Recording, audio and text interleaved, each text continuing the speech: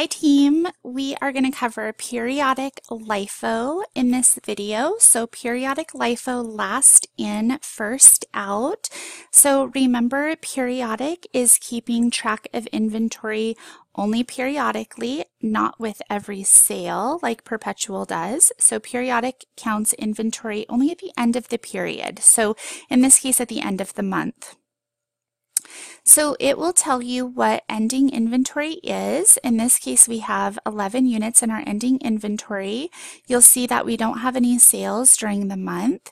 We really did have sales during the end of the month, but they're not reported in periodic. We just assume that all sales happened the last day of the month. Although, of course, they didn't in reality. It's just how we report them for accounting when we're using a periodic system.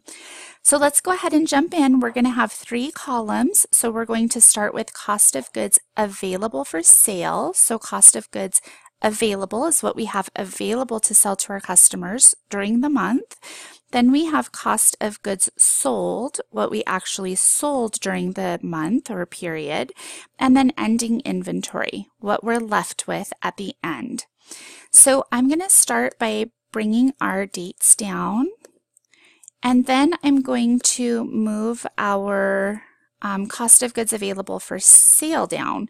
So we had our beginning balance, which was 3 at 3, and then our purchases. So what we had at the beginning plus everything we purchased is what we have available to sell to our customers, right? What we had in our warehouse already plus everything we bought is what we had available to sell.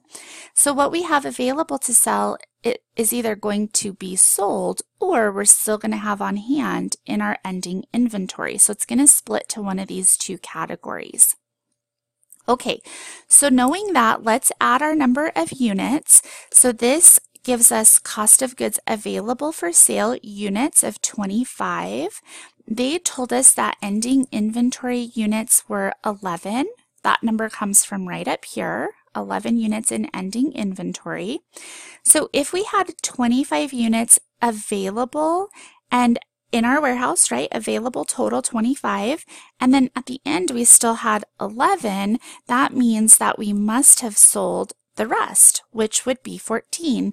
So cost of goods sold number of units is 14. So we would have sold 14 units.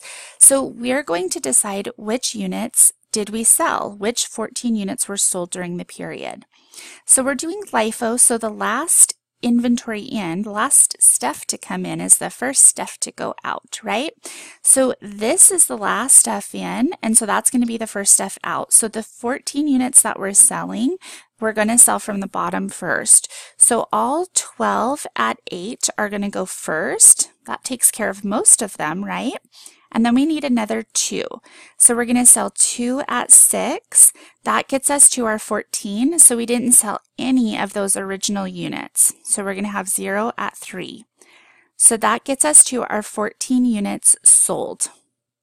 So now we're going to look at what do we still have in our ending inventory. What's left at the end?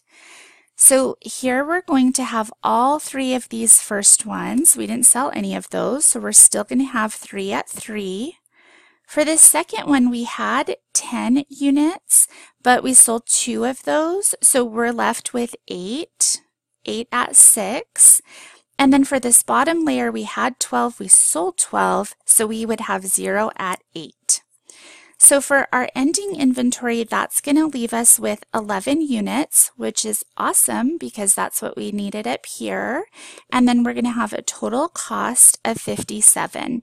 So really this whole thing would be our answer. So we have the detail of what's in the units, so each layer, so 11 total units, and then 57 total dollars in our ending inventory. That would be reported on our balance sheet.